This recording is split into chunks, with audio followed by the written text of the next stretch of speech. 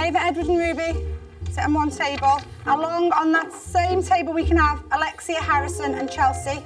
We've got a really, really, really exciting science lesson happening today. We're going to look today at what effect exercise has on your heart rate.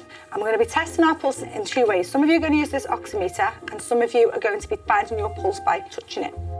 Then we're going to exercise. You could do some star jumps. Star jumps, thank you. How many do I have to do? Should I run on the spot?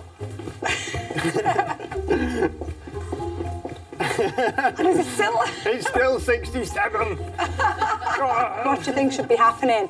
His things must be going up, so... His heart rate? Yeah. Oh, it's definitely gone. Oh, there, it's definitely gone up. 136.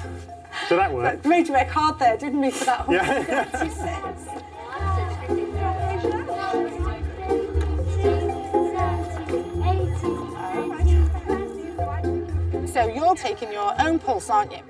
So you're feeling your pulse on your wrist. I noticed that you, Abigail, were using your thumb, and Abby's using her two fingers. Do you know what might be a bit of a problem? Your thumb actually has a bit of a pulse in it. So you know when you're putting your thumb there, you're feeling the pulse in your wrist, but also in your thumb. So what might happen? Your wrist has a pulse as well, so your numbers might be funny. Well done, Lily. So what we need to make sure is that when we're taking our pulse, we use our two fingers like Abby did, okay, not our thumb, and you need to push down there. I actually think that holding it up there can be easy, but it's up to you. It just depends where you feel it. So straight after this exercise. 10 seconds. Come on, you can do it, Lily. 105. 105. Okay, so let's get Kira's resting heart rate. It's changing. Well, why do you think it might be changing? You don't know. I noticed you were moving about a little bit then. Do you think when you're moving about, it's going to affect your heart rate? Yeah, I think so too. So I think maybe it might be a good idea if you sit down, take your resting heart rate so we're all calm. So should we sit down on the bench? Yeah? Okay. Come on then.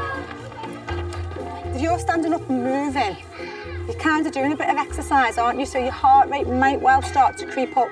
So what's the heart rate now, Shannon? Is it a bit more steady? Yeah, 65. 65. Whereas when she was standing up, what was the number? 74. So when she sat down, her heart rate has calmed down, hasn't it, and gone lower. So you need to be sitting down so you're nice and calm. Okay? Fantastic. Did it? Well, let me see the back of that one, please. So when they've got all their data, done the experiments, what are you going to do with it? Well, hopefully we're going to take it all back into class and the children are going to analyse that data. They're going to look at whether they've got any unusual results. And we always discuss about whether or not those unusual results need to be tested again.